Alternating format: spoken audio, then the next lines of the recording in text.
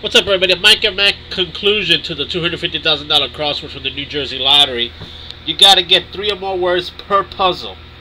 So, it's per puzzle. I was reading the instructions in the back. So, it says here, here's the instructions. Scratch 3 or more complete words in the same crossword puzzle and win the corresponding prize. So that's 3 per puzzle. So we got 2 on the top and 2 on the bottom.